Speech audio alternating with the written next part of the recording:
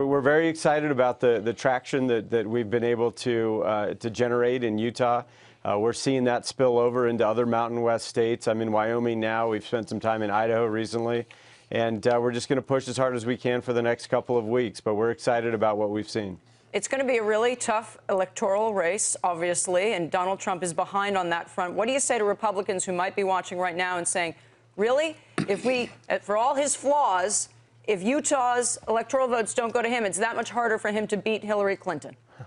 He's not going to beat Hillary Clinton unless something truly dramatic and incredible happens. He's down in all of the Electoral College projections. This is why I and my running mate Mindy Finn both warned the Republican Party not to nominate Donald Trump. He's an absolutely terrible candidate. He had no chance even against a deeply corrupt and flawed candidate that Hillary Clinton is, Evan, and that's the reality. You don't know whether, you know, God bless you, but, you know, if you want to ignore the polls, that's fine. But they're pretty clear. Then let's not have the election. That's absurd. At Brexit, it was 52-48.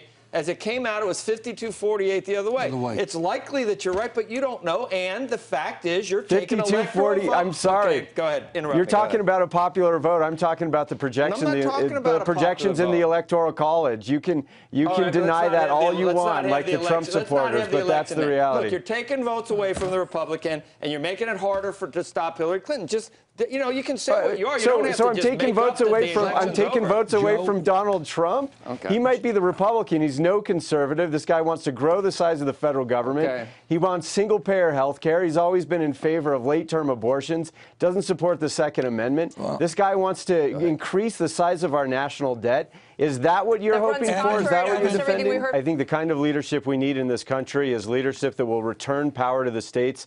There's too much power concentrated in Washington, D.C. That ends up meaning that the 330 million of us fight over the decisions that are made there. Big corporation dollars fight over the decisions, chase those decisions there. It breeds corruption. We've got a government that believes it's unaccountable to the American people. We've got to return power to the states.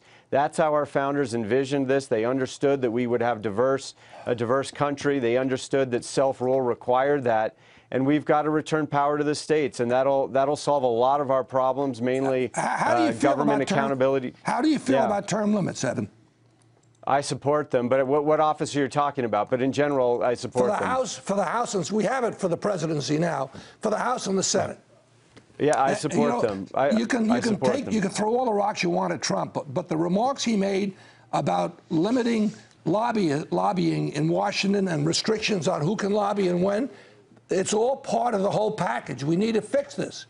Well, that's certainly true, and I support term limits, but I'm sorry, you're talking about that's hardly an excuse for Donald Trump's candidacy, which has been a bigoted, misogynistic, xenophobic candidacy that has divided this country even during this race. He's not president, he won't be president, but he's not president. He's still divided this country. He's done enormous harm to our country, even as a candidate.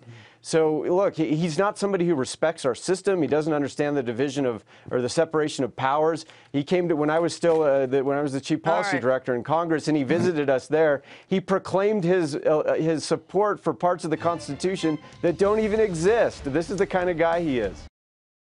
Hey, CNBC fans, thanks for checking out our YouTube channel. Here you're going to find videos packed with all of the information that you need to be smarter about your finances. You can subscribe by clicking right here and click on all the videos around me or the I right here to watch the latest from CNBC. Thanks for watching.